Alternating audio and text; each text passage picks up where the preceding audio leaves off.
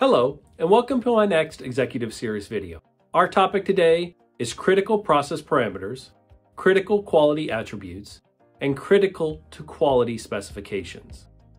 Aaron Snyder here from Quality Systems Explained, where we make quality systems simple for you. If you're new, make sure you subscribe. Check out the status bar below for our agenda. Stick around to the end for our bonus questions.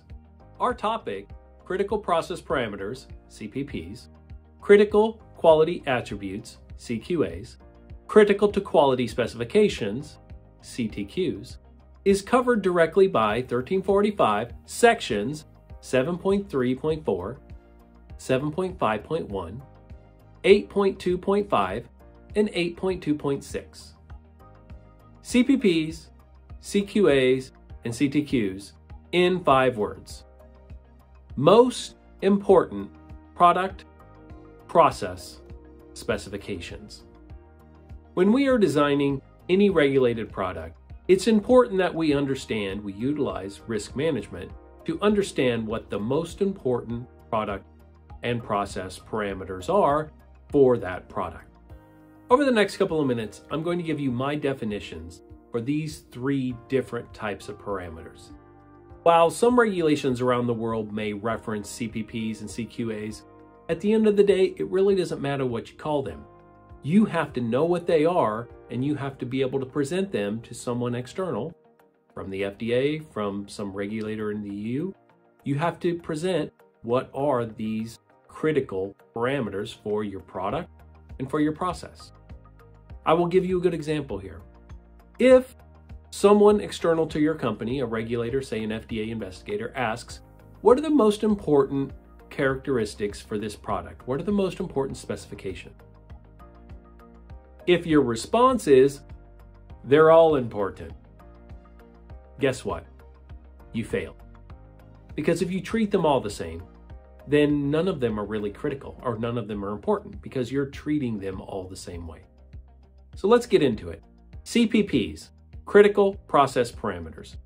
These are those process parameters that you know through process development, through testing, through various other types of activities. You know that these process parameters have a direct impact on the safety and effectiveness of your product, your medical device. These critical process parameters, they need to have strict monitoring and controls implemented on them. Let's jump over. Critical quality attributes. Well, these are the most important specifications for your product that have a direct impact on, again, safety and effectiveness of that product.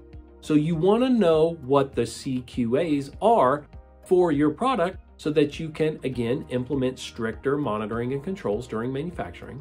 But also, when you have deviations later, you understand how much risk is involved based on the identification of that specification as either a CQA or a CPP. And then finally, there's this catch-all term that you will hear a lot if you're working in classic quality-based industries. CtQ, critical to quality. So critical to quality specifications, these can be product or process. But for this video today, I'm going to say that these CTQs are made mainly for raw materials, subassemblies, and components. So they're at a lower level. Where at the higher level, we have CPPs for our process, we have CQAs for our product. Then when we go down into our drawings, our raw material specifications, subassemblies, all of these other different lower level products, materials, components, we have CTQs. What are the most important specifications for this raw material? We need to know what those are. At the end of the day, it doesn't matter what you call them. What matters is that you know what they are, and when someone asks you, you can show them documented evidence that you did the risk management, you identified those critical specifications, those essential design outputs, and those essential outputs were transferred into manufacturing, they were transferred to the supplier, you have tighter controls, everything that goes along with that. So how do I know this is working? First, I've identified CPPs, CQAs, CtQs for my product, my process, and my materials. Second, those CPPs, CQAs, CtQs, they're documented within my quality system. They're identified on my documentation. Third, I maintain the importance of those CPPs, CtQs, CQAs when I transfer the medical device from the design into manufacturing, and then if I transfer it to external parties, to suppliers, contract manufacturers. The importance of those specifications goes along through each process. They're treated differently. They have higher controls. And then finally, I don't allow deviations to process parameters that are CPPs. I don't allow deviations to CQAs, and I don't allow deviations to CtQs. How do I know it's not working? First, I don't know what my CPPs, CQAs, or CtQs are. I treat every specification the same. Remember, they're all important. They're all important, none of them are important. Second, I have no documentation to show what my CPPs, CQAs, CtQs are. Third, I treat everything the same. And then finally, I allow deviations on critical process parameters. I allow deviations on my CQAs, my CtQs. If that's happening, you're not really managing your medical device appropriately. You don't have the right risk management in place. You don't have the right process control. And now for the 3 bonus questions.